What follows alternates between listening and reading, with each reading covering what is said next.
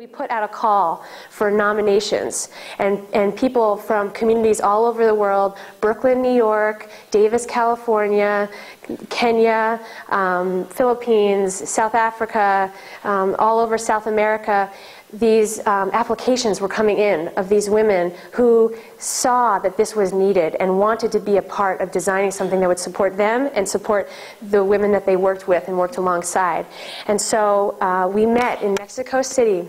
We gathered 30 women who had been nominated as community leaders, as women who were really on the forefront of these issues and wanted to create something that would take us all to the next level. And they got on their planes, and they got off their planes, and they walked into the door one by one in their beautiful different outfits and their suitcases or their beautiful bags, and we stood around in a circle and we looked at each other and we were seeing reflections of each other in that room. So many different walks of life, so many different challenges, and a shared vision for something that could arise if we could put our collective genius together. And so we designed for several days the framework of what Women's Earth Alliance is today. We talked about the communication and the information challenges and gaps that existed, that were hindering our work. We talked about some of the forums, some of the ways that we could exchange best practices, and we designed the programs that Women's Earth Alliance actually runs today. We designed the principles and the values that this organization lives and breathes by. And that was the beginnings of this organization. And today, Women's Earth Alliance grew, and it grew, and it grew, and it's now in the hundreds. And it's all of us. It's women and men from all over the world who are standing for the strength and the support of women who are working to take care of our communities and take care of our Earth. And it's just an exquisite tapestry of people who have come together to see things in a new light, to see things with hope, and to start designing together the solutions.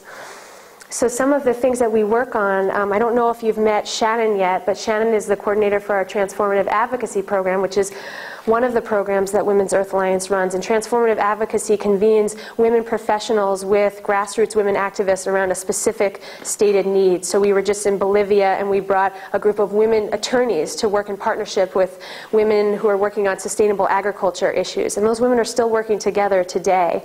And when we can't be face-to-face, we have an online forum where people can share resources and best practices and tell each other what's working and what's not, share resources of financial resources or skill sets and different types of solutions that are being generated in different parts of the world. And then, of course, there's our Women in Water program. And this is really a direct request from our women colleagues in Africa, who said we need solutions around water and we need it now. You know, as you know, Africa faces some of the most devastating and acute water challenges in the world. And unfortunately, those challenges really rest on the shoulders of women.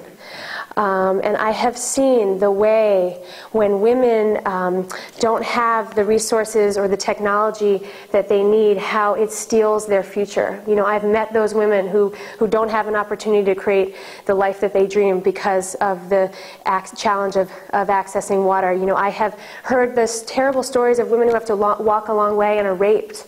And there's hundreds and hundreds of women around the world who are facing violence and rape because they need to get water. You know, I have seen the way that communities deteriorate and come across so much challenge when their women, when their water keepers aren't able to do their job. The way that ripples out into the whole community. You know, I have felt, 45 pounds, that's the limit of taking a baggage onto a plane, feels on your head, especially after 3 hours of walking.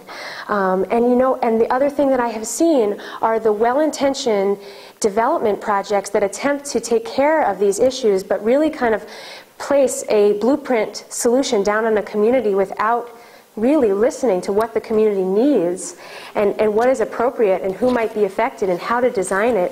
And I've watched those fail too.